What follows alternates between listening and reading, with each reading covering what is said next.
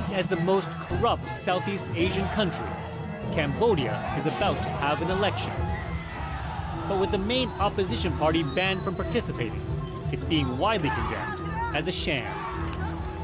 Not that you'll read that in the local press. The country's head of taxation has been accused of forcing the closure of independent media. But what has he got to hide? I don't want to talk about it. I'm Steve Chow. On this episode, 101 East investigates Cambodia's brutal crackdown in the lead-up to the national election.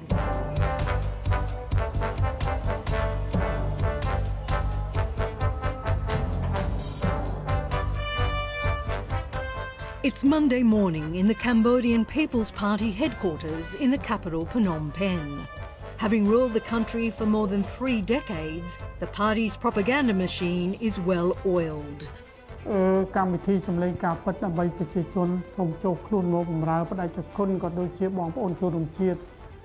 Spokesman Sokazan is presenting his program, True Voices for People, live on Facebook and on 17 government-owned radio stations across the country.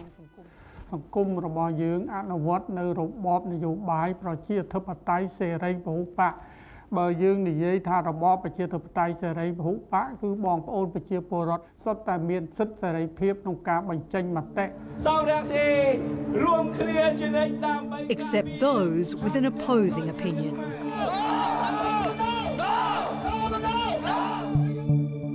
In the past 5 years, as support for the main opposition party surged, the world's longest-serving Prime Minister Hun Sen launched a brutal campaign against it.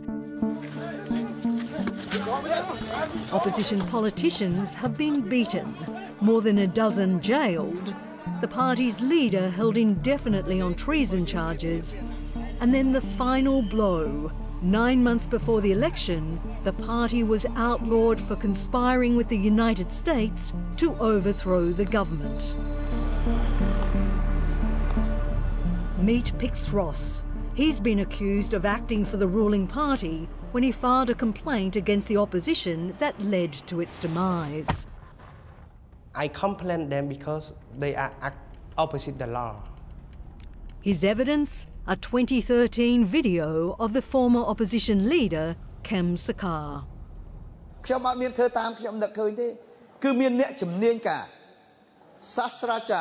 Professorនៅសាកលវិទ្យាល័យនៅទីក្រុង Washington DC នៅទីក្រុង Montreal ប្រទេសកាណាដាដែលអាមេរិកគេជួលមកដើម្បីធ្វើការផ្ដល់មតិឲ្យខ្ញុំរបៀបជាយុទ្ធសាស្ត្រក្នុងការផ្លាស់ប្ដូរមេដឹកនាំ That is show him under USA government. If the politician in Cambodia under other country, it's wrong, opposite of the law in Cambodia. Pix Ross is now leading the campaign for his own Cambodian Youth Party, one of the 20 mostly new parties contesting the July 29 election. But once again, he finds himself fending off accusations he and his party are puppets of Hun Sen.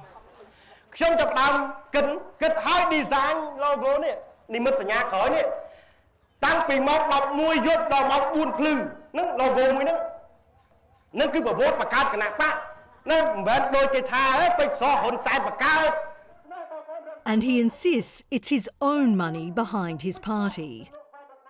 I sell my land, I sell my house, I sell my car.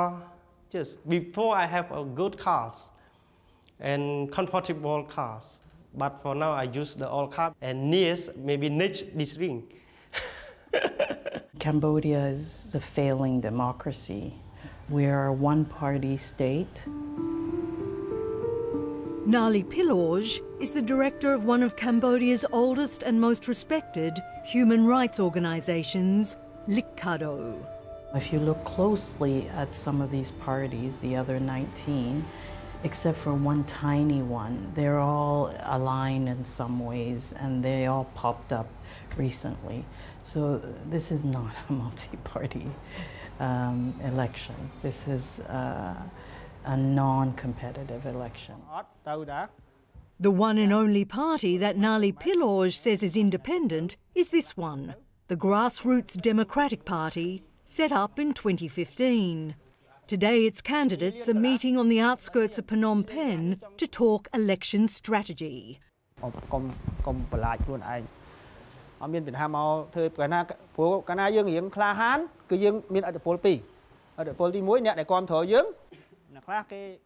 Sang Koma is a party founder and its prime ministerial candidate. The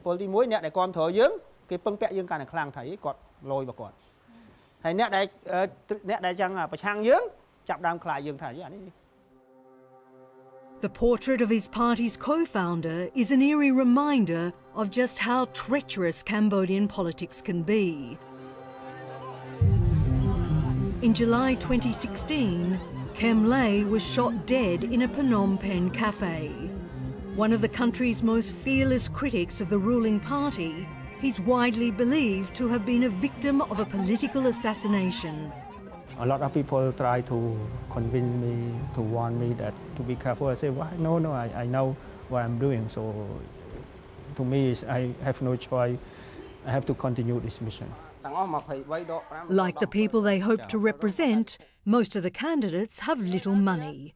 And with the campaign budget coming out of their pockets, funds are limited. So Sang Koma's encouraging party members to be creative, like recording policy messages for Facebook.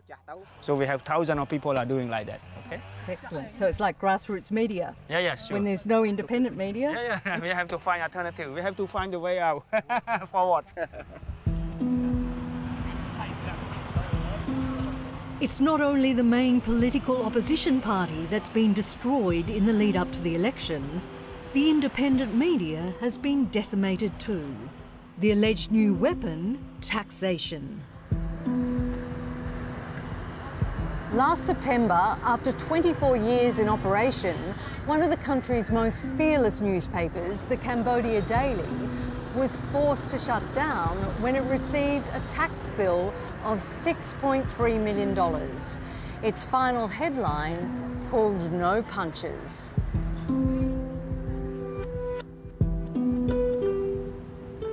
The Cambodia Daily's former manager, Douglas Steele, and owner-publisher, Deborah Krisha Steele, are currently living in Tokyo.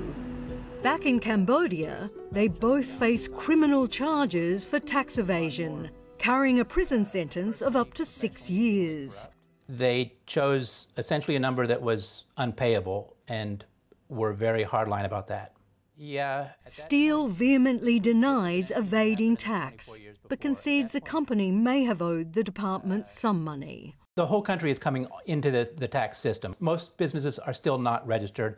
You're going from a 0% compliance to a normal system, and we were moving along in that process. We got singled out because they didn't like us.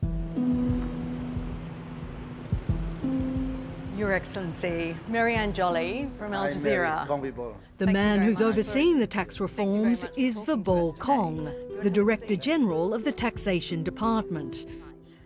A member of the ruling party's elite Central Committee, today we meet him in his palatial office on the top floor of the department. We have done a tremendous reform on the revenue because the government realized that for the country to move forward, for the development of the country, we need revenue to expand. Vibol Kong refutes accusations his department has targeted independent media. I think that statement is not true, it's false. But some people would say that it's an amazing coincidence that 4 of the only independent news organisations in this country received very large tax bills. It's not true. Regardless of independent newspaper or not independent newspaper, they are subject to the rule of law here. That's my role here. The United States government isn't convinced. In January, it withdrew funding from the tax department, citing concerns about anti-democratic behaviour. Cambodia Daily, when they receive a tax bill, they jump to talk to diplomatics, to the embassy, to international community, by discrediting the government that the government target them. But actually, we are not targeting anybody. What about 10,000 of other companies in which we are auditing? They never complain anything. Why only Cambodia Daily? But a search of the Cambodian company registry reveals Vibol Kong's family appears to own a very large business and may have some questions to answer. One of the biggest petroleum companies in the country, it was incorporated in 2008, but according to the records here, it didn't register with the tax department until March 2017, the same time as the Cambodia Daily. It says on the company register that it only registered for taxation in 2017. I don't know what you're talking about. I'm just trying to understand whether perhaps your own family company has been audited to determine tax owed prior to when it registered with the department in 2017. No, it's not true. It has been registered a long time ago. So that date on the official Cambodia company registry is wrong? Wrong. Okay. Maybe they put in the system wrong. When I mention the company registry also shows that 2 directors and a chairwoman, all relatives, live at his home address, it seems those records are wrong too. You talk about to the wrong person. I think I have nothing related to this company. But they share a home address with you? No, I think long time ago. But I got nothing to do with that. But those details are on the Cambodian company registry that's now online, which has been newly put online. Yeah, but I think it's wrong. It's wrong? Yeah, it's wrong. Right. So your family has no association with that company anymore? No. We sold long time ago. I think maybe they used my address before, but they never been. And I don't know when they sold. Right. Yeah. If that isn't actually their place of residence, it would raise real questions about what kind of arrangements have been made with regard to this company. What is his interest in the company? Is he in some way profiting from the benefits of the company in a way that is not transparent? It might be completely legitimate, but it is raising red flags that are worthy of questioning and investigation. Company in Australia, he's a sole director. Mark Zernzak is one of Australia's leading anti-money laundering experts.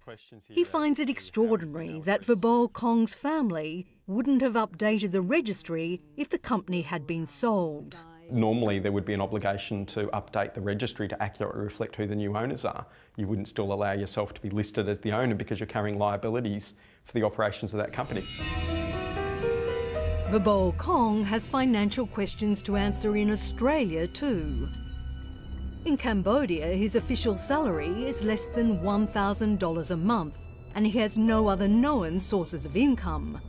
But here in the southeastern city of Melbourne, he has millions of dollars worth of property and has established numerous companies. The company behind recent property purchases is Panarid Pty Limited, set up in 2011. Vibol Kong is the sole director.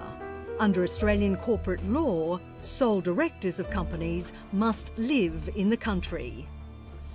This is the address Vibol Kong has given as his to the Australian Securities and Investments Commission.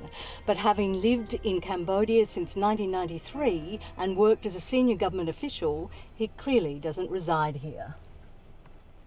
It's of great concern here that we've got a senior foreign government official giving an address that does not appear to be his place of residence. That would be a breach of Australian corporations law if that is not his place of residence. So it's a huge red flag. I understand that you have several $1 million worth of property in Australia. How have you accumulated that sort of wealth? Where did you get those information? From Australian records, publicly available records. I understand that you have a company called Panarid Pty Limited. It appears you have broken corporate law in Australia by registering a business and giving an Australian address when you actually live in Cambodia and are the head of the tax department here. I think that business before I start working in Cambodia, long time ago, But No, I it was actually registered not that long ago. I've got the company extract no, here. but I transfer to the other person already. Maybe the record is not updated. So you don't really know anything about that company, Panarid Pty Limited? Yes. It closed down a long time ago. Yeah, I got nothing to do with in Australia. Right. These companies have been... Mark Zernzak believes Australia's corporate database is accurate. He is the sole beneficiary of this company. He's the sole beneficial owner of this company. And for the company to keep going, someone's got to be paying an annual registration fee to keep it registered here in Australia. So it stretches belief to think that he doesn't know this company exists. Vibol Kong's Australian business associates raise even more red flags. From 2006, he set up 2 investment companies and several trusts with an Australian-Cambodian couple who was soon after convicted of defrauding the Australian Tax Department of more than $1.8 million and suspected of laundering and hiding nearly $15 million. Vibol Kong denies knowing about the conviction or being in business with them. But you had businesses with him from around about 2006, and he was convicted, and it made the newspapers in Australia at the beginning of 2007. I was not aware of any conviction. I told the guy, don't involve anything with me at all, because don't use my name, and I never get any interest out of that. So I think your information is wrong. So not no, involved no. in any businesses Yes. with him, Yes. even though Australian records show you Yes, were? I'm not involved. So they're false? Yes. As is the Cambodia company registry. Yes. Is false about your family's company? Exactly. But 2013 Australian court documents reveal otherwise. He did even more business with the couple. Big business, transferring 1.2 million Australian dollars into an investment trust they'd set up. I can't remember that transaction, no. The money It's is a long lot time. of money. Yes, It's long not time. every day you transfer yes, but 1.2 million. I cannot remember that I transfer to that account, you know, because somebody can use my name to do that. So even though your affidavit, signed affidavit, I believe witnessed by the Australian Embassy, clearly states that you transferred $1.2 million into the account, the When was business that? account. When was it? Yeah. 2013. How you get those information? Because It's freely available in Australia. We have access to court records. How have you managed to accumulate your wealth, given that you have no businesses in Cambodia under your name? I don't want to talk about it. Right. So this is a very large sum of money for a senior government official, which appears quite disproportionate to that official's official level of salary. This should have set off a huge alarm bell as a potential risk for money laundering type activities or proceeds of crime type activity. What concerns me most is that how authorities seem to be turning a blind eye to all the activities which are happening. Kalyan Key is part of Melbourne's large Cambodian community. She doesn't know Vibol Kong, but says other senior members of government and their families have made Melbourne a hotbed of illicit activity. The money laundering, the drug trafficking, for the human rights abuses that happen are glaringly obvious and an open secret in the community. Until recently, she worked as an advisor to the Hun Sen government, alongside the Prime Minister's son and heir apparent, Hun Manet. But says she stopped when she became disillusioned with the flagrant corruption of officials. The main figures in Cambodian politics at the moment has a connection to Australia. The richest man in Cambodia is also Australian. So there's a lot of interest in ensuring that the Cambodian Australian community remains with the current government, because there's a lot of connections that is important, and a lot of informal connections. What do you mean by informal activities? Informal being as in it's illegal, kind of black market community. Kalyan says the smuggling of luxury goods and cash, as well as drugs, is rife among the ruling party elite, and that government and military officials regularly transfer large sums of money to family or associates in Australia with few questions asked. Maybe to buy a house or a car, and the bank would just call up and say, where'd you get that money from? And then if you just answer, it's family money, they don't follow it up. And in Australia, there are some very well-connected family members. Prime Minister Hun Sen's nephew, Hun To, is married to an Australian Cambodian woman and is a regular visitor to Melbourne.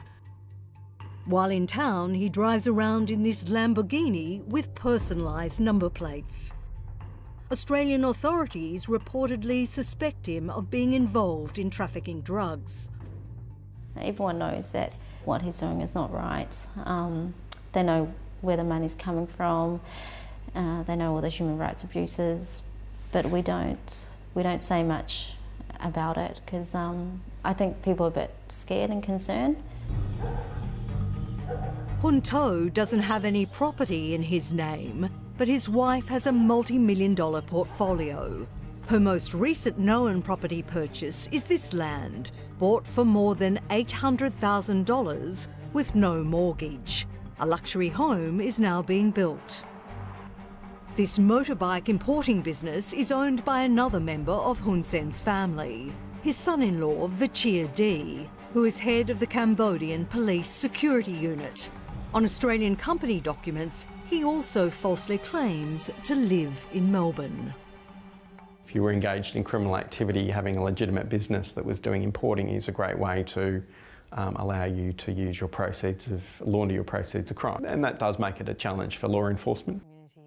Kalyan Key says she and others in her community have made complaints about the criminal activities of Cambodia's ruling elite in Australia. I have raised concerns with the Australian government. I've raised concerns with the Australian ambassador, and the response is the same. Like, it's not our priority, and this is not what we are here to do. So we're here to make good friendship with the Cambodian government. So what they're allowing them to do is have these informal, illicit activities happen. So they are somewhat endorsing corruption.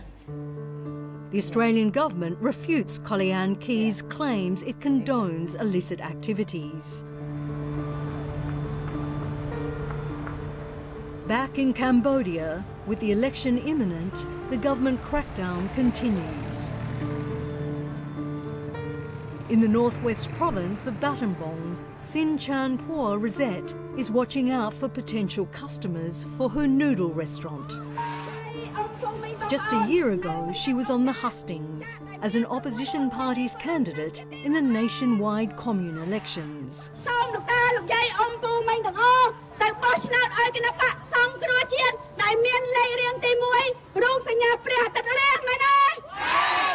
Triumphant at the polls, she defeated the ruling party's commune chief, who'd been in the position for 15 years.